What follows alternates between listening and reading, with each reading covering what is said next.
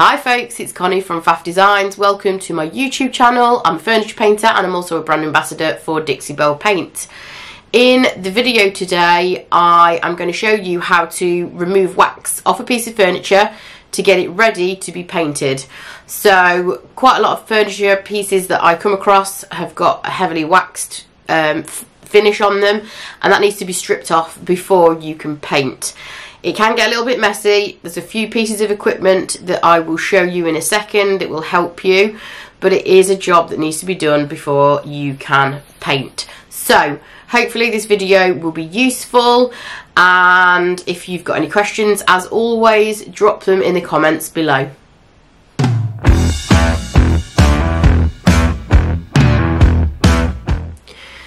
So firstly, you might want to know how to actually identify a piece that has been waxed, as it's not always easy to tell by eye, but there's a couple of different ways you can do that. So the first one is just look at it. If it looks like it has a very low sheen, wax isn't a high shine finish, it's not a really glossy finish, it's got a really beautiful low luster. The second way you can test for wax is by taking your thumbnail, fingernail, and scraping across the surface. If you get a build-up of product underneath your nail, it's normally wax. Varnish, again, wouldn't scrape off. Wax scrapes off with a nail or a scraper. So you can tell that way. The third way is get some sandpaper and scuff a little bit of the area.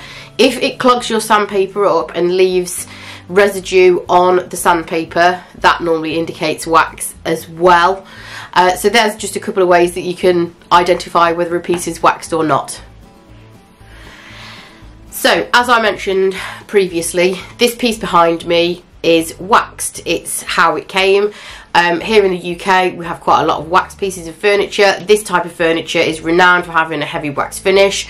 Also pine can be waxed as well. So it is a process that has to be done before you can paint. Otherwise you are just not going to have any decent sort of adherence to that surface. Your paint isn't going to stick and it is going to basically chip off and look a bit nasty. So it's not a good idea to paint over wax unless it's best stand wax, which is obviously water based.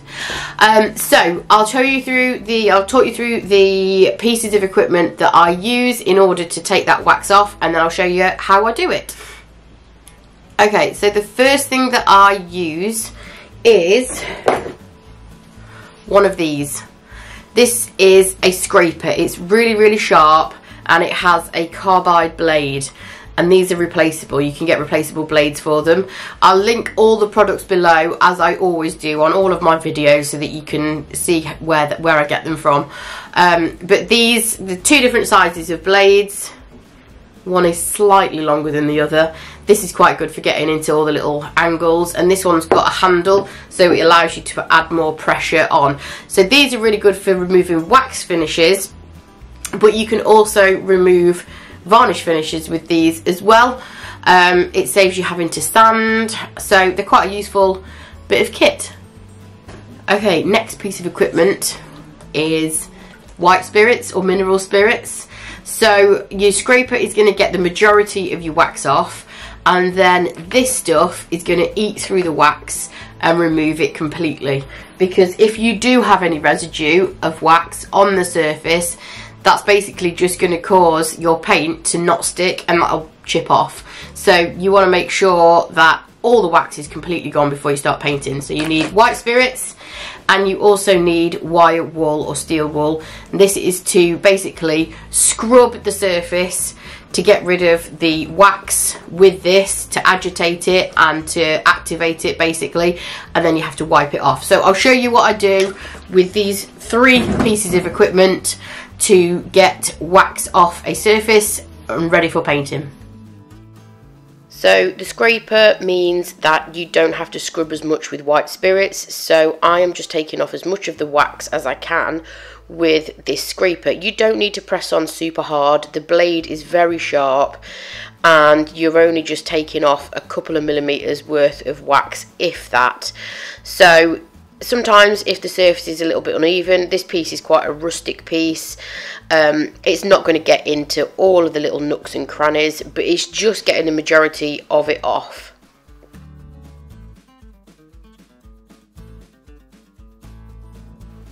It's also a good idea to work with the way that the grain runs. So the wood grain on this particular piece is going from left to right. That's why I'm working that way.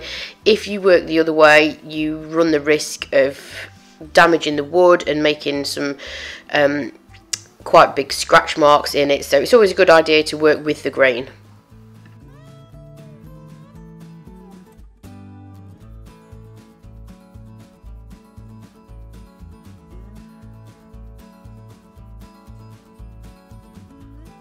Once the majority of wax has been removed with the scraper, I then pour a small amount of white spirits onto the surface, agitate it with a wire wool. This basically starts to dissolve the wax, and then wipe away the residue with a shop cloth. You can see the build up on the shop cloth there. I usually do 2 passes, and that's just to make sure that I've got every single last little bit of wax off that surface.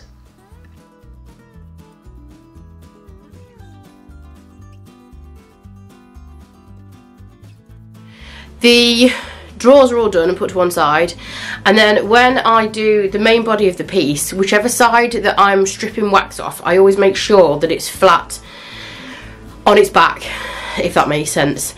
It seems a lot easier to lay it down and to work on the top surface rather than trying to work vertically, because obviously you can get more pressure, and obviously you're pouring the white spirits, so that's just how I do it. You don't have to, but this is what I mean. So I've laid the desk flat on its back, and I'm going to work on this surface, and then when I work on the sides I'll tip it up so that I'm always working on a flat surface. So this is what I mean. I can get a more even, consistent pressure with the scraper when the piece is flat on its back. It also means the white spirits isn't going to run off the surface as soon as you pour it on. And yeah, I just find it easier to work this way when I'm removing wax as opposed to vertically.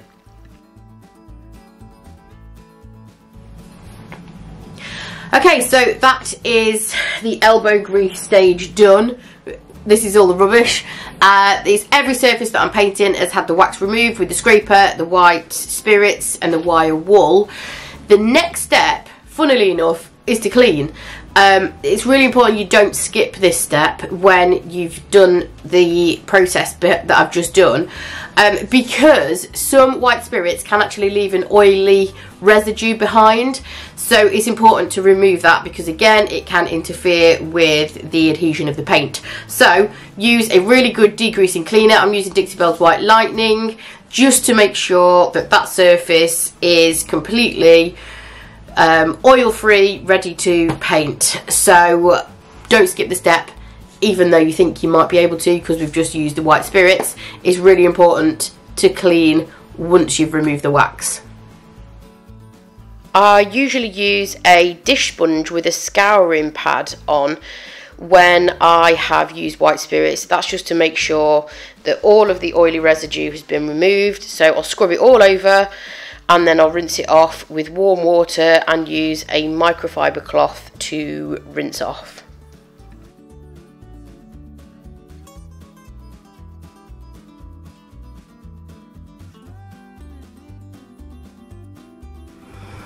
Okay, so everything has had a really good clean with White Lightning, and I've rinsed it off with nice warm water.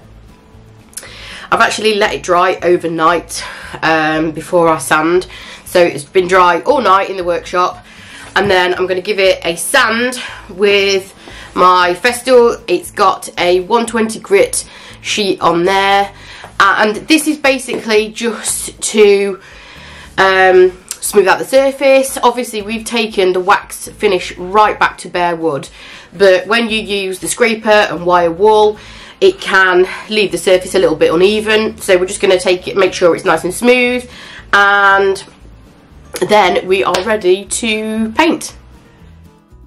Again, with sanding, go in the direction of the grain. Just run your hand over it to make sure that it's nice and smooth.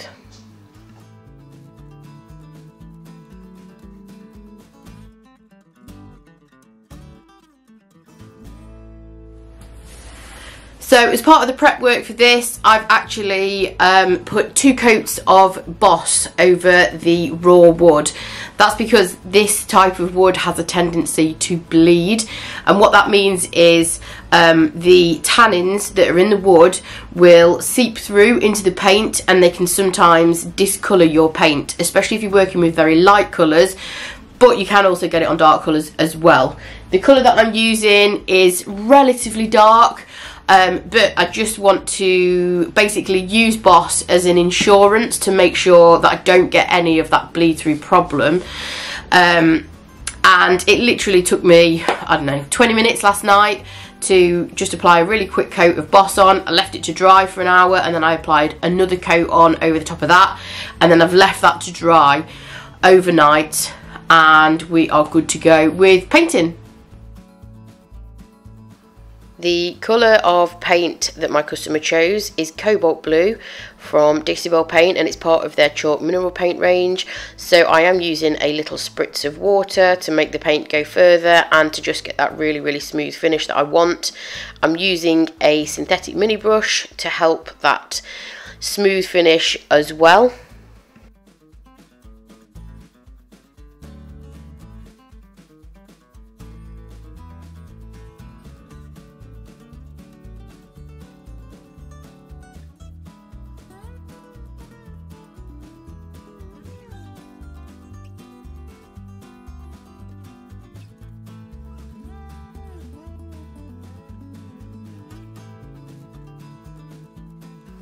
Once the paint was dry, I sealed it with Best Dang Wax in clear.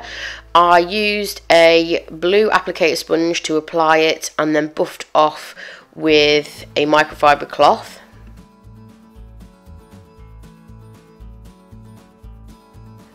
I used Best Dang Wax in black to create a little bit of shading around the drawer edges, and I fixed some handles on, which I painted in Bunker Hill Blue. And here's how the piece turned out. It's a pretty bold statement piece, but I love it. Thanks for watching the video. Hope you found it useful, and make sure you are subscribing to my YouTube channel.